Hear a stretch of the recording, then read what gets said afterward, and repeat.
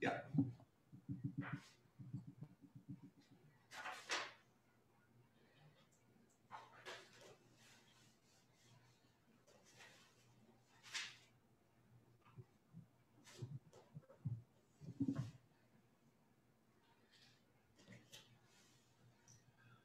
All right, so we're back live again.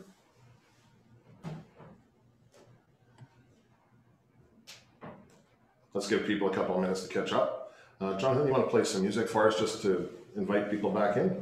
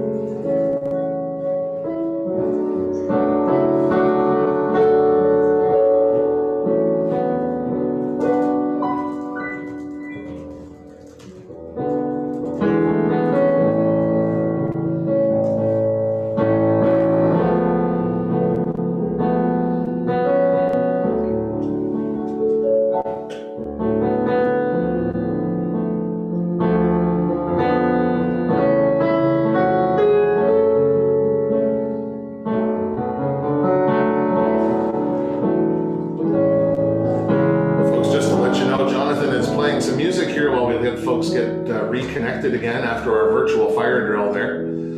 We will be back to our page 3 of our sermon in just a second. We've got about half of us back online again here, so give us a couple minutes and we'll be right back.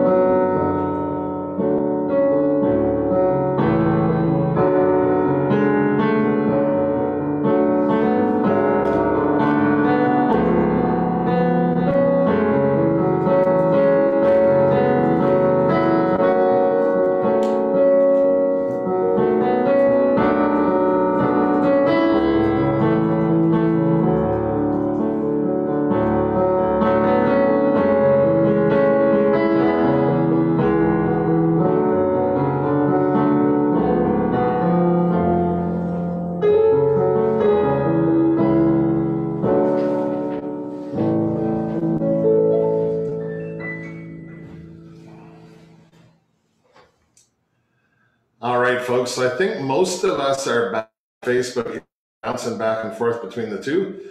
All right, looks like people want to refresh their page. All right, I think we're back on the... So I think what that means, according to the diocesan rules, we're supposed to wrap up worship in 45 minutes. So because we stopped worship and had to restart, I think that gives us another 45 minutes now. So I think the sermon time just got a little bit longer. Let me get us back into our sermon gallery here again. There was an awful lot of shaking heads, please no, from the clergy, I'll let you know, folks. So don't worry, we're not going another 45 minutes. All right, we were on to page 3. Where is the grace in the text? Hopefully we got all of page 2 in there before the gremlins got us, but for right now, let's move into the grace. So Robert, I'm not sure, it's been a while now since we talked about the text. Hopefully you remember what your sermon was gonna be. Where are you finding the grace in the text this morning? I think I have to see good news and grace in in the idea that somebody knows Nathaniel without Nathaniel having to do any work. That it just is. Presumably, I don't know, even we don't get anything of Nathaniel's story in scripture, or other than he's from Nazareth, or sorry, he's from, where is he? We don't know. Bethsaida, maybe, or he's from somewhere. But we don't get much of his story. We don't know that he's a fisherman. We don't know that he's a farmer or whatever, or a tax collector, or any of the other snippets of story we get about other people. But God in Jesus knows everything about Nathaniel, down to where he was sitting and what he was, what the content of his character is.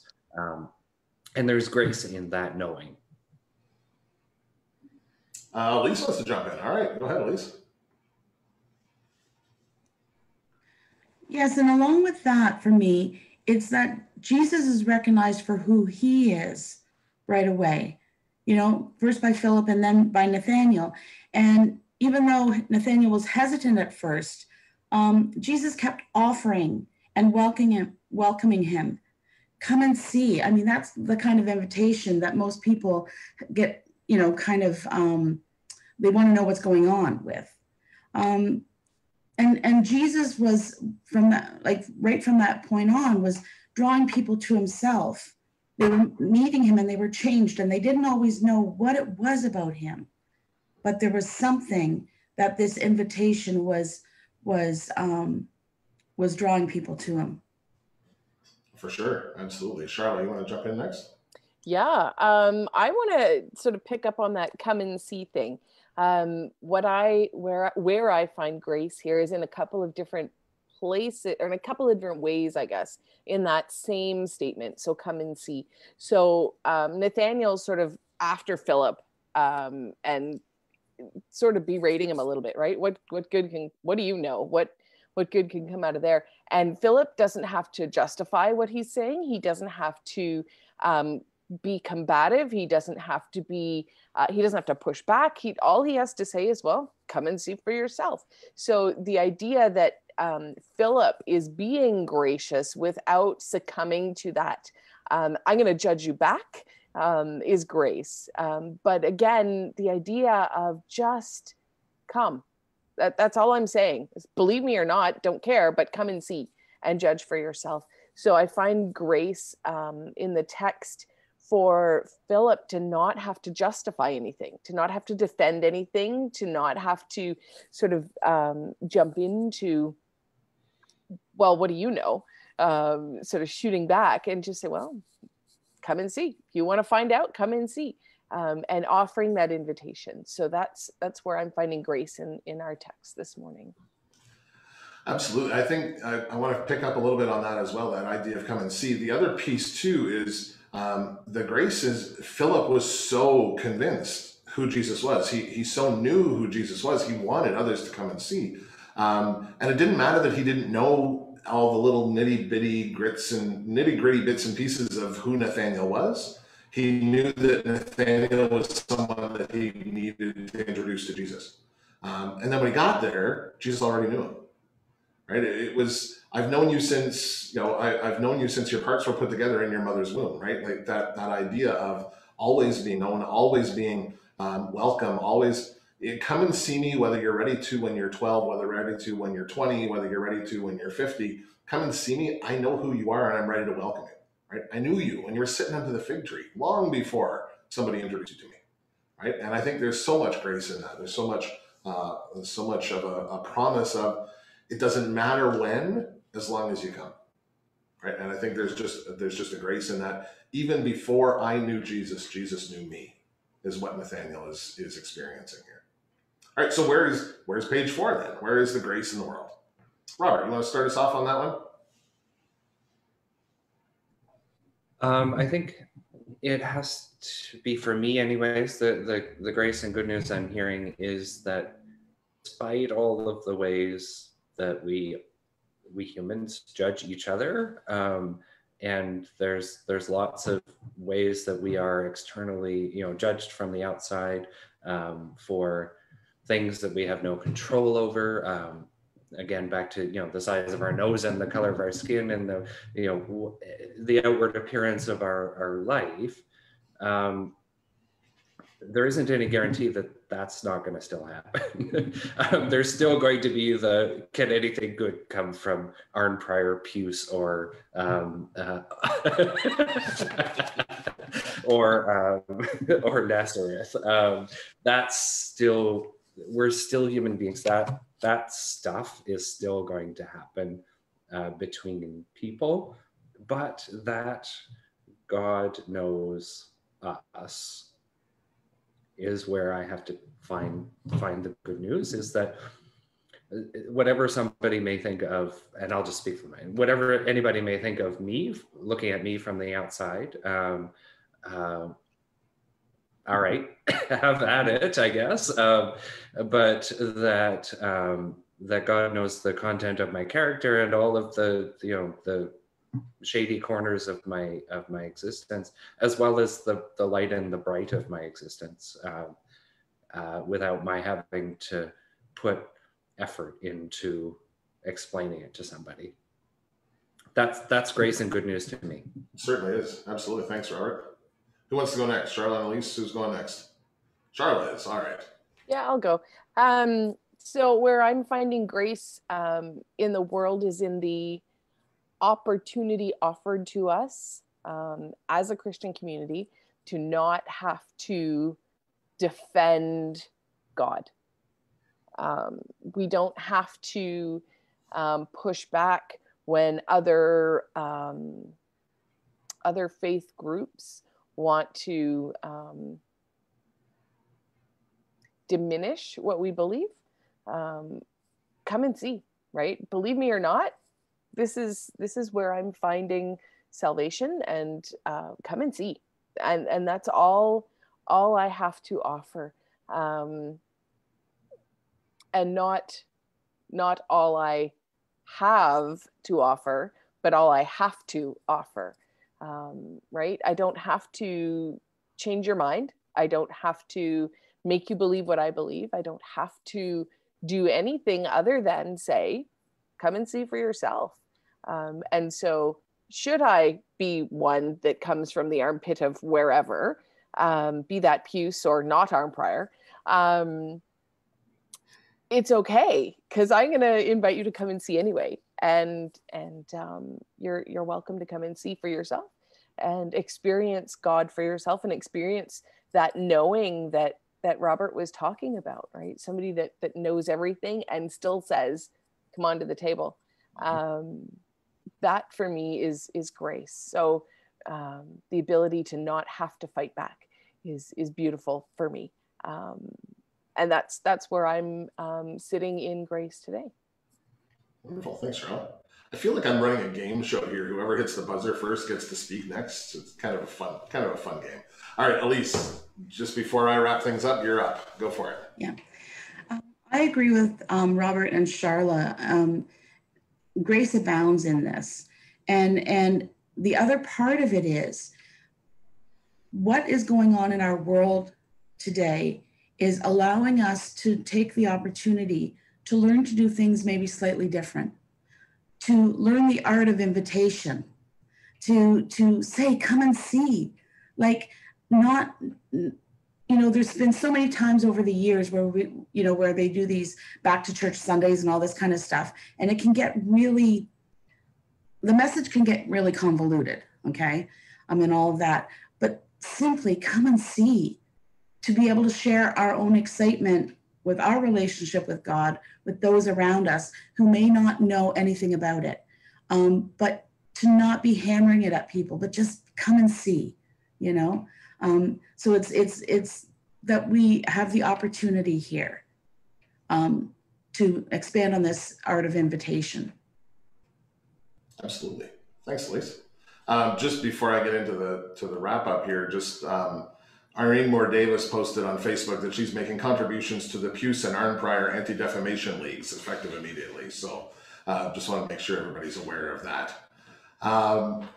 So the other piece, and there's definitely that invitation piece, right? That inviting people in and so on.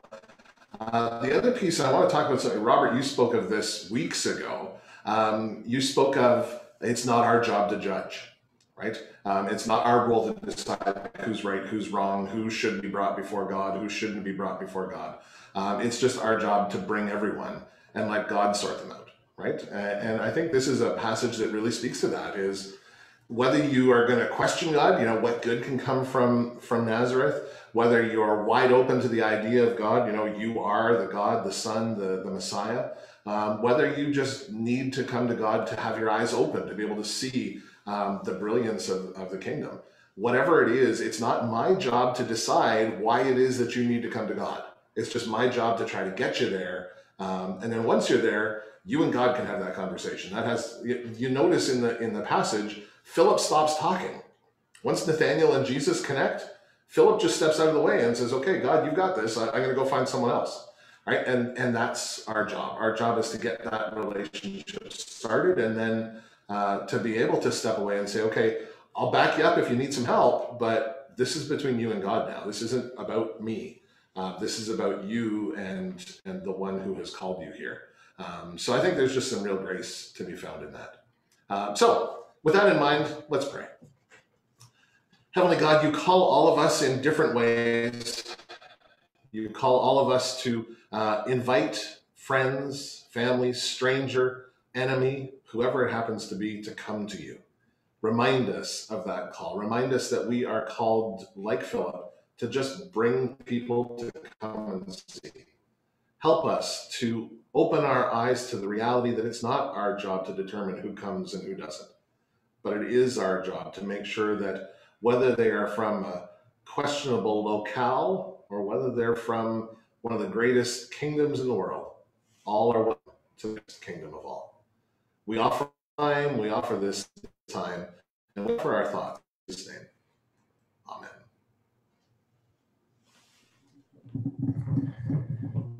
Let us confess the faith of our baptism as we say, I believe in God, the Father Almighty, creator of heaven and earth. I believe in Jesus Christ, his only Son, our Lord. He was conceived by the power of the Holy Spirit and born of the Virgin Mary. He suffered under Pontius Pilate, was crucified, died, and was buried. He descended to the dead. On the third day he rose again.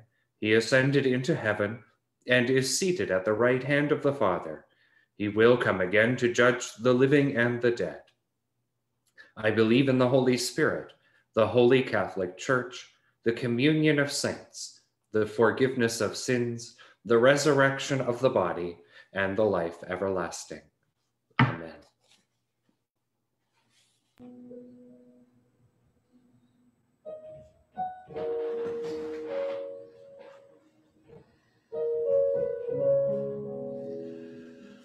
Let us pray for all the earth, the church, and all those in need, saying, God of grace, hear our prayer.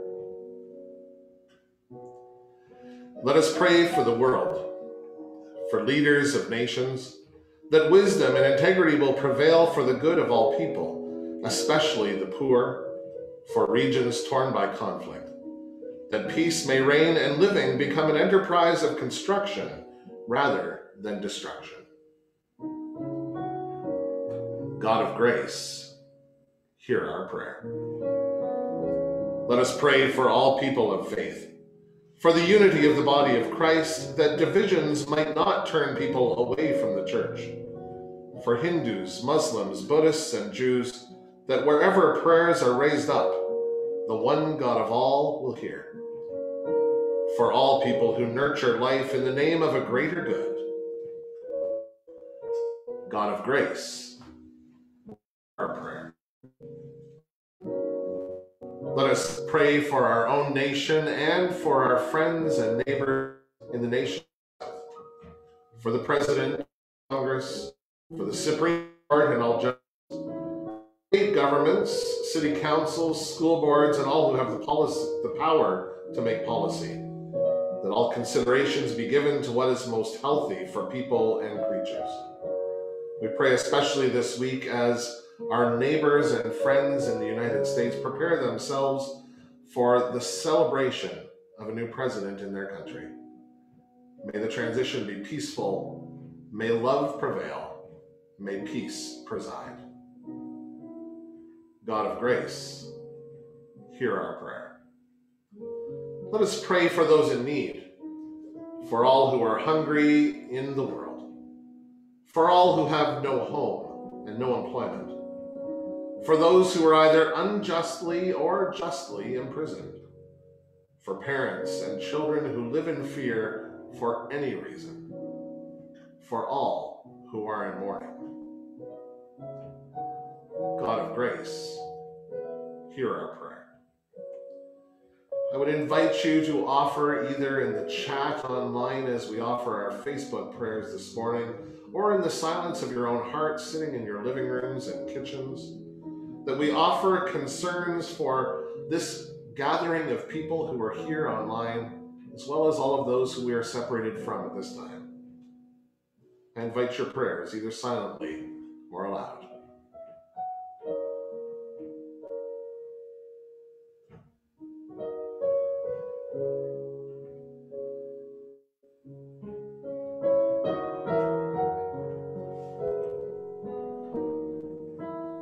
God of grace, hear our prayer. With thanksgiving, we remember all who have shaped us in your ways, O God. Receive our prayers and grant whatever you see that your people need. Through Jesus Christ our Lord. Amen. Jesus promised that you and I will come to see heaven opened and angels dancing in splendor. Our offerings are a thanksgiving for these gifts. Open now your hearts and share your possessions so that the church's work may be made strong for the sake of this needy world. Our offertory hymn this morning is in your hymn book number 430 or in your song sheet. Take my life and let it be.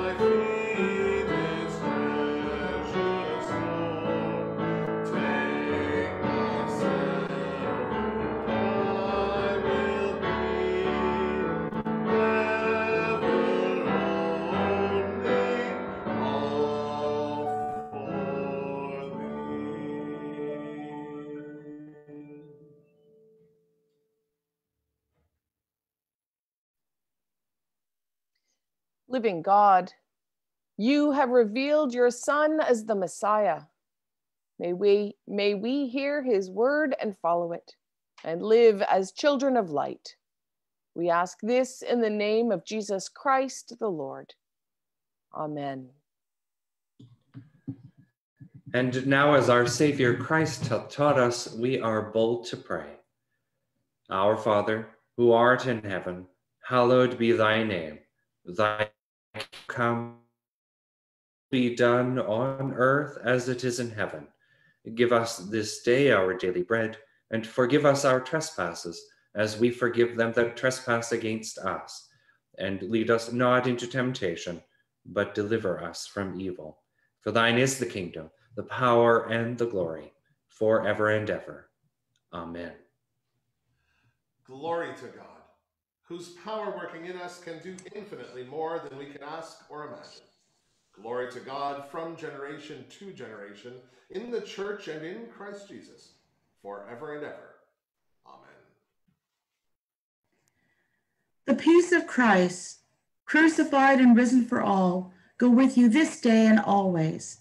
And the blessing of God Almighty, the Father, the Son, and the Holy Spirit, be with you this day and forever. Amen. Well, just a couple of really quick announcements for us as we wrap up our worship here this morning.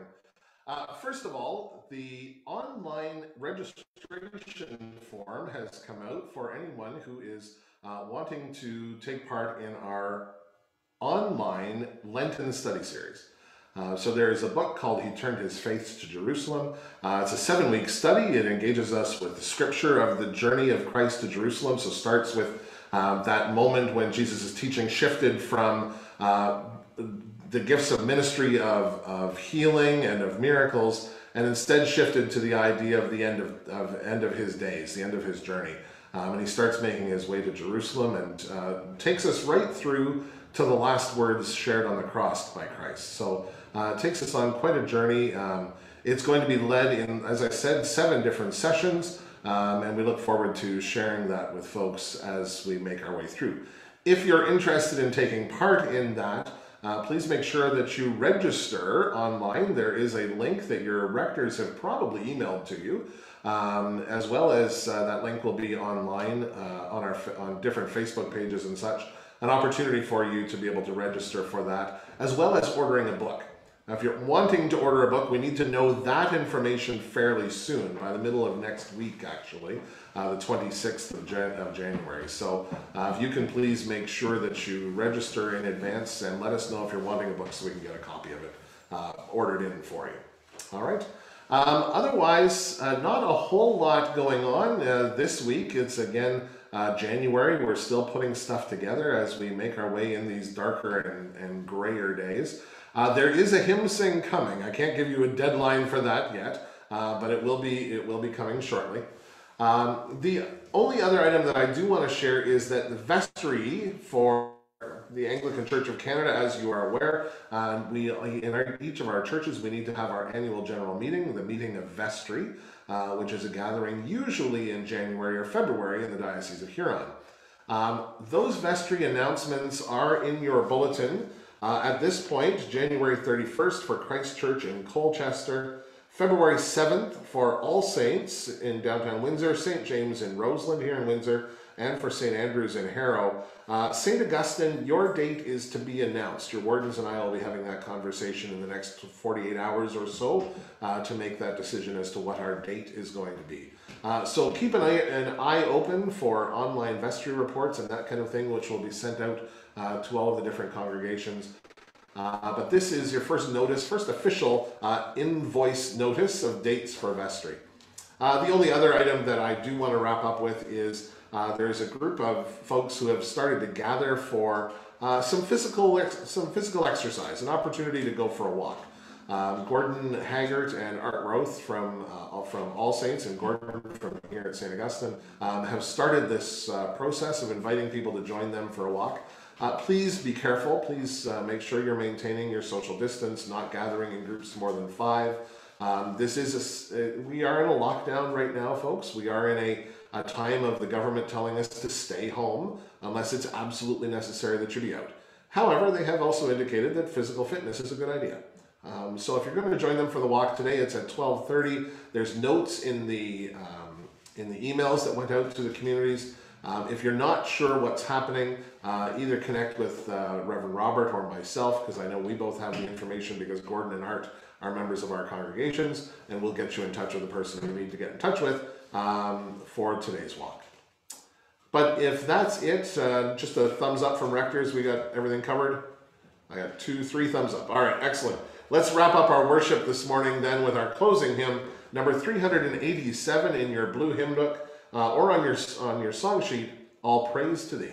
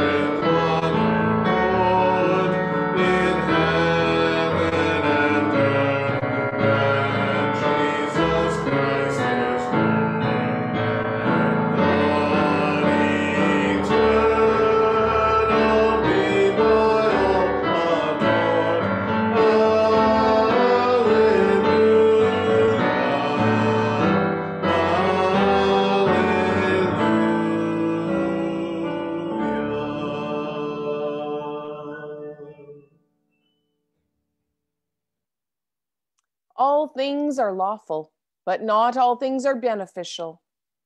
Listen to the word of the Lord as you move through your day. Trust that Holy Spirit will guide your choices. See each person you meet for whom Jesus gave his life. And the blessing of God Almighty, Father, Son, and Holy Spirit be with you this day and always. Amen.